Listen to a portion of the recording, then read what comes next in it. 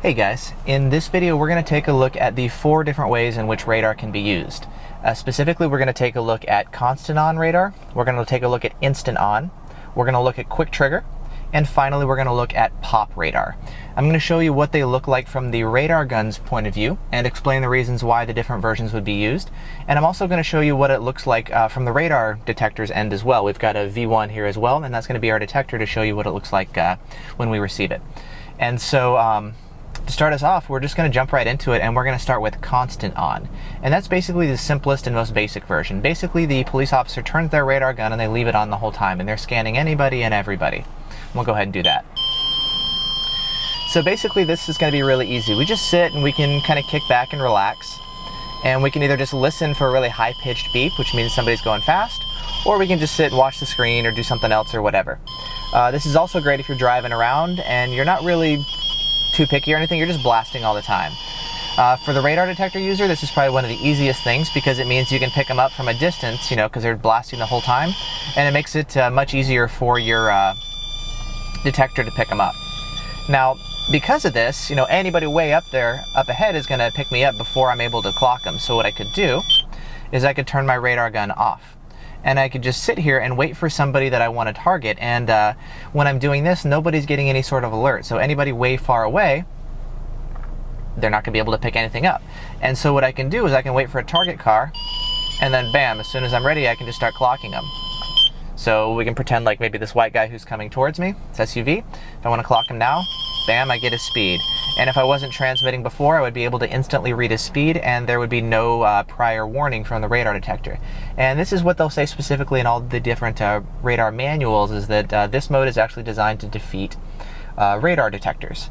I guess a nice little side benefit is if you find the Doppler audio kind of annoying, I'll clock this guy, bam, 43, and we can just turn it off. So if you find the Doppler annoying, you can just kind of sit out and wait. But doing this, you're going to have to be more alert and actually looking for people to catch. So this is actually a way that's designed to defeat radar detectors. And then one of the ways you want to combat this is to have a very sensitive radar detector so that you can actually pick up radar, you know, when people ahead of you are the ones being clocked. So that's going to be the counter to that. There's another type of radar which is kind of like instant on, where it's not just about waiting until you see the car that you want to clock, but in addition to that, you're also going to be turning the radar gun off very quickly.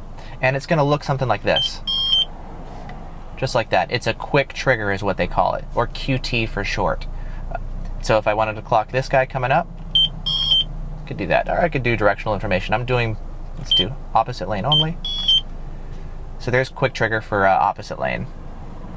So basically the idea there is some radar detectors, especially the older ones, might be a little bit slower, and the theory is that if you can shoot a shot faster than a detector can pick it up, like that, there's the possibility of you can clock cars without your detectors ever actually going off.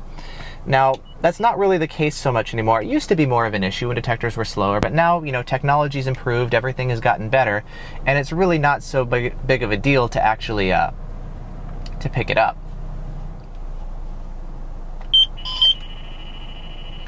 So as you can see, detectors these days, I mean, they're really fast, and so you can actually pick up the radar very, very easily, even if the officer tries to use quick trigger.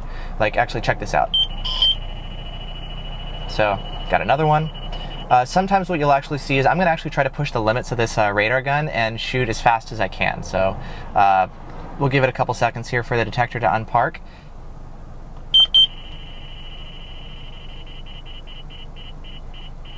So if you look at that, the V1 is actually going off faster than the B3 is able to even get a speed.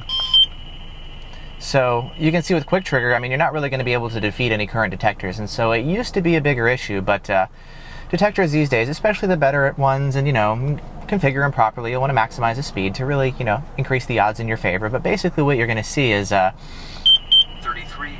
Quick trigger is not really that big of a deal to defeat anymore. There are some manufacturers, like Stalker with their DSR-2X, actually gives you the option of sort of automating quick trigger. Instead of what I'm having to do here is basically say transmit, then stop transmitting. They have an option where you can automate this, where you basically just press a button and it automatically shoots a half-second shot of quick trigger for you, just to automate this. But again, no big deal to actually catch that in practice. 33.8. So, Now that's quick trigger. There is a final version of radar which is kind of like a more advanced version of quick trigger, and it's called pop. And what that is it's a much faster, essentially, version of quick trigger. And we'll go ahead and activate that. Okay, so we've got pop activated now, and what this is going to do is it's going to shoot a 67 millisecond burst of radar.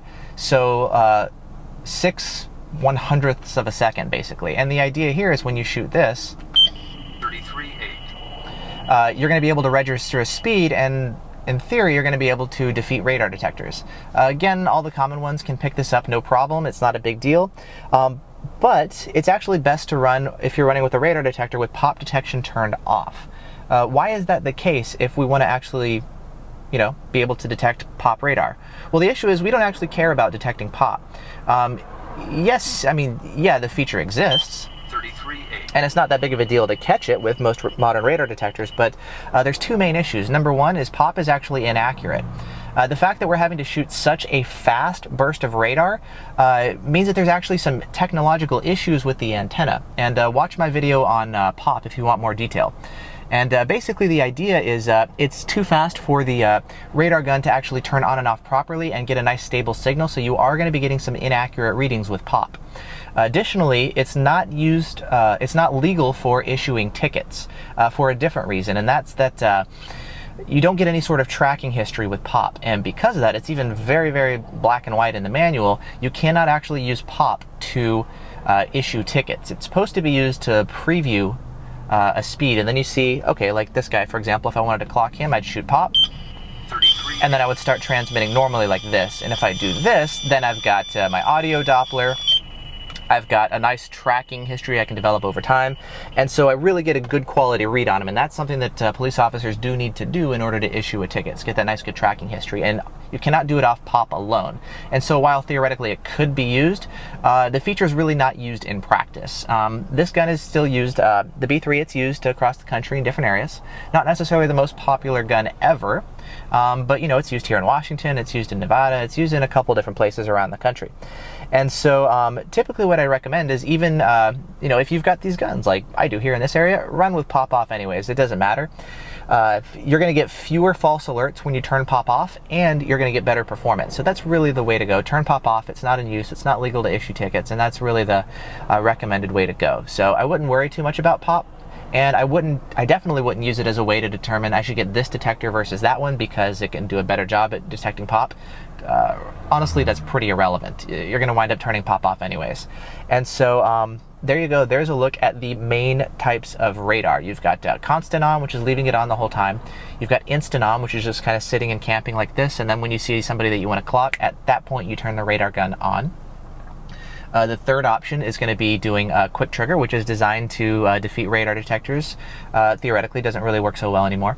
And then finally, you've got pop, which isn't in use and isn't even legal to issue tickets. So basically what you're going to want to do as a radar detector user is find a detector that is very sensitive, so you can be picking up perhaps these instant on shots at a distance, especially if you've got, you know, you can see trees and hills and stuff that like to block and absorb radar. You're definitely going to want a sensitive detector to pick up signals at a distance. You're also going to want one that's going to be very reactive and can catch any sort of brief alerts. So you know, maybe a quick trigger shot like this, or maybe at a distance the signal is going to be kind of intermittent because it's, you know, blocked by trees and traffic and that kind of stuff. And so you're going to want something that can catch a signal when you only get a very brief glimpse of it to give you the best chance of alerting to it. So definitely important there. So there you go. There's a look at constant on, instant on, quick trigger, and pop, or CO, IO, QT, and pop. If you ever see it written online, that's what those abbreviations mean. So there you go. There's a look at detecting different types of radar modes. Again, we've got a V1 here, and we've got a MPH B3. And cool, I guess that's about all I got for now. So thanks for watching, and I'll catch you guys later. Bye-bye.